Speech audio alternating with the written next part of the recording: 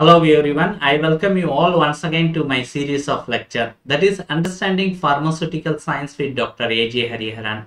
So today we are going to discuss about the various mathematical calculation we can use to estimate the growth of the bacteria using the growth curve of the bacteria. So in this we particularly interested on understanding about how to calculate the mean generation time and mean growth rate constant of the bacteria because it will be most useful for the industrial microbiologists. First, let us understand about a bacteria. So the bacteria is an unicellular microorganism generally having a size range of about 0.5 to 2 micrometer, and it exhibits a typical prokaryotic cell structure. So to study the growth of the bacteria, first we can construct a growth curve of the bacteria. How we can perform this is simply inoculating a microbial cell into a sterile broth culture and taking the number of viable cells is present at every particular time intervals.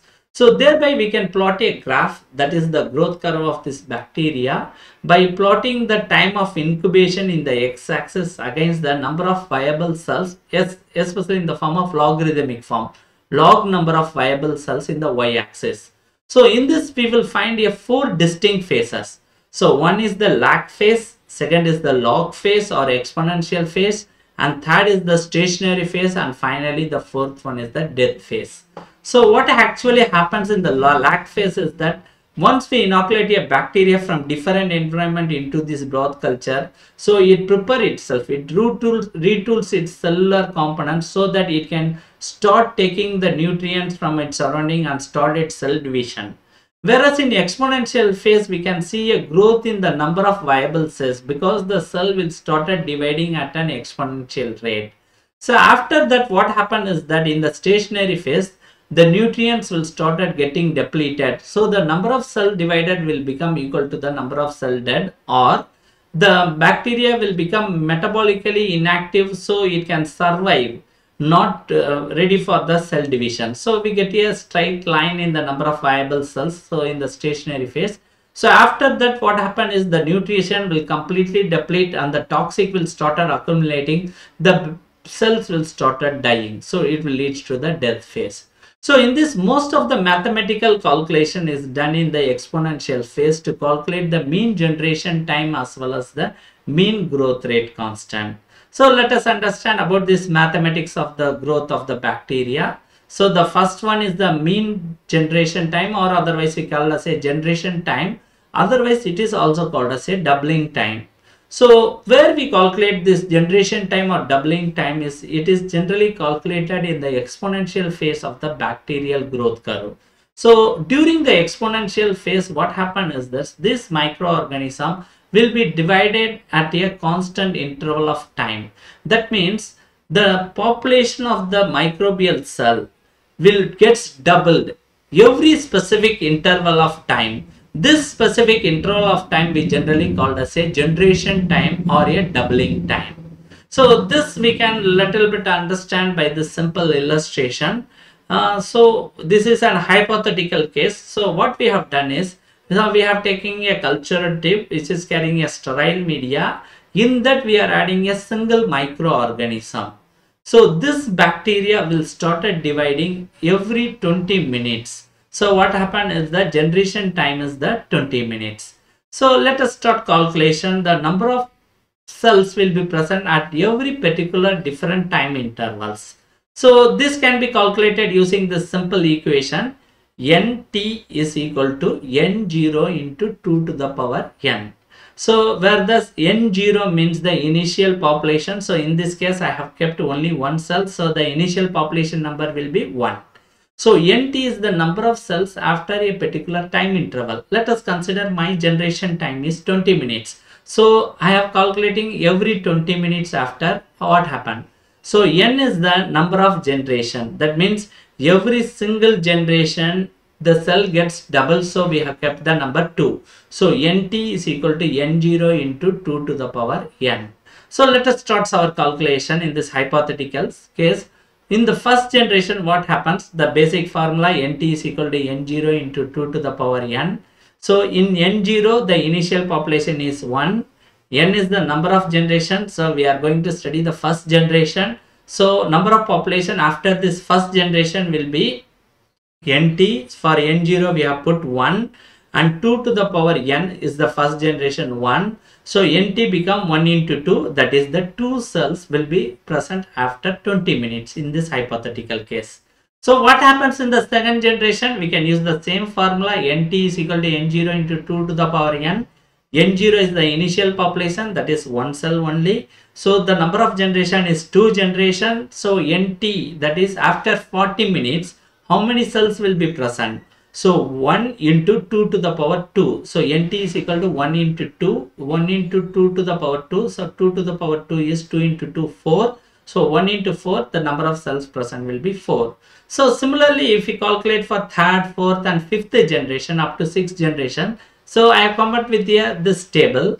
So we have kept the time as 0, 20 minutes, 40 minutes, 60, 80, 100 and 120, because I keep this 20 minutes as a generation time. So number of cell division is happening 0, 1, 2, 3. So 2 to the power n, that is in the initial, there is no generation. So we have the same 1 cell. So n0 will be 1. So same thing will be present. So we are taking log, that I will explain in my next slide. So why we are taking the log? So the first generations I have shown that 2 cells will be present. In the second generation 4. So like that it will grow, right? So by using this calculation we can calculate number of cells. So if we plot a graph using this reading, that means the number of cells is present. So we can plot the graph into 2 ways. So one way we can plot the graph between the time of incubation and we can against the number of viable cells. In another way, in the table I have shown you that we can plot the graph between the time of incubation and the logarithmic scale. So if you see, after this 6th generation I have plotted both the graph. So you see the time of incubation against the number of viable cells. This is in pink color. I will get a parabolic curve.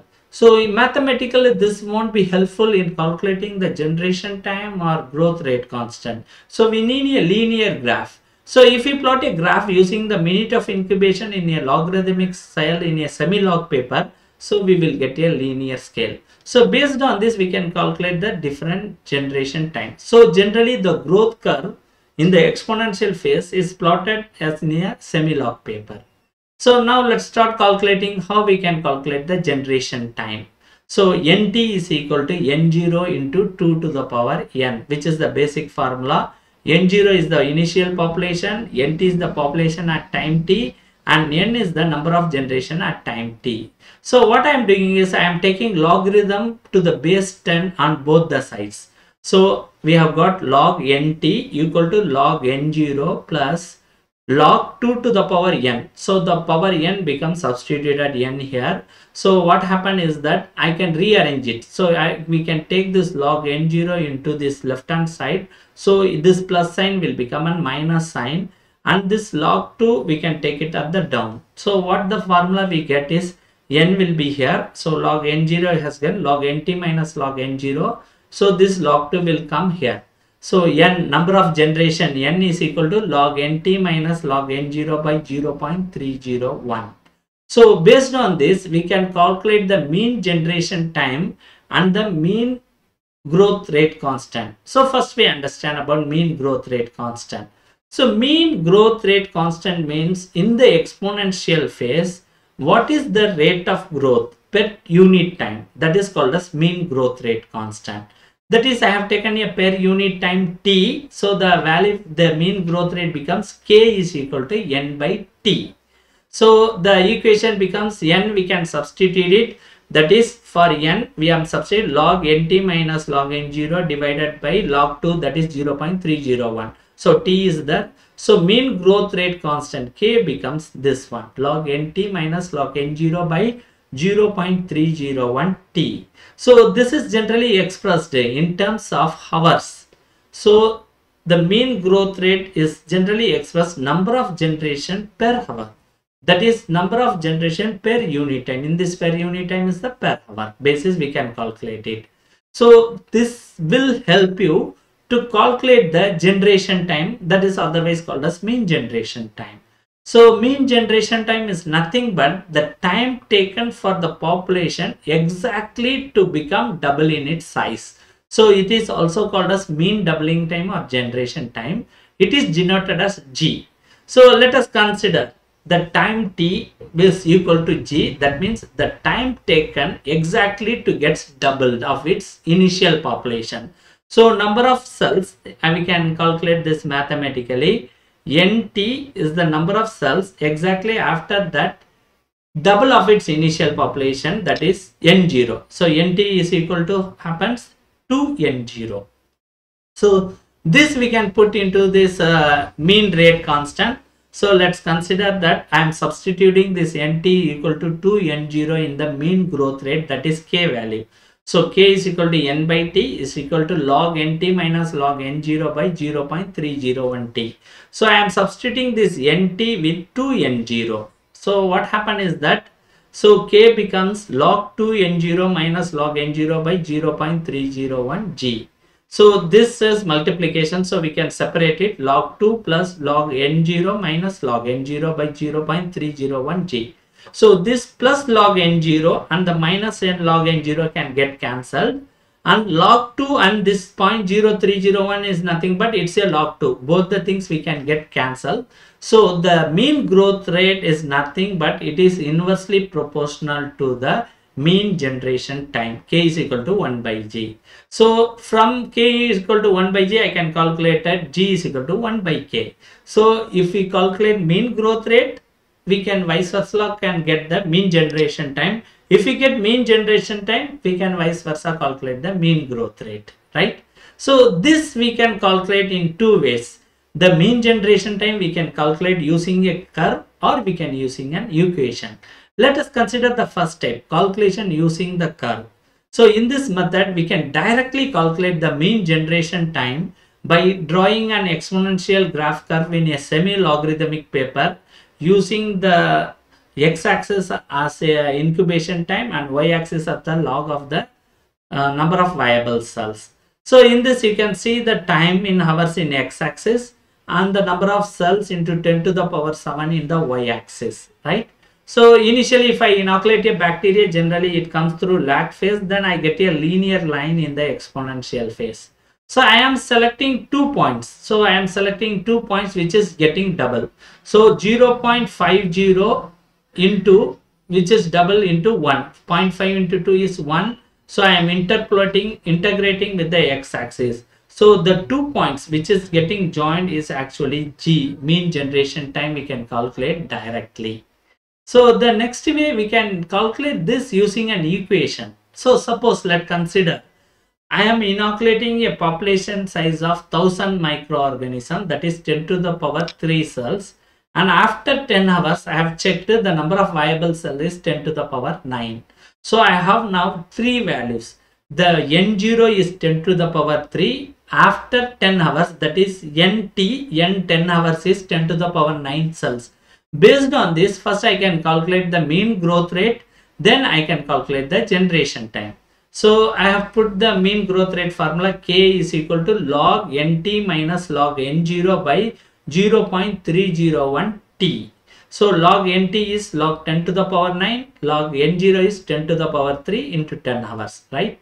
So what happened is this 9 will come here, log 10 becomes 1, this 3 will come here, log 10 becomes 1. So I get the answer 9 minus 3 by, so 10, so multiply 3.01. So roughly it comes around 6 by 3, that is 2 generation per hour. So the rate constant k is equal to 2 generations per hour. So the g is equal to 1 by k. So 1 by 2.0 is equal to 0.5, this hour will go up, generation will come down. So 0.5 hour per generation, that is equivalent to 30 minutes per generation. This is how we can calculate using this equation. So I think this lecture might have very helpful for you understanding how to calculate the generation time as well as rate of growth using the graphical as well as the equation methods. So thank you very much.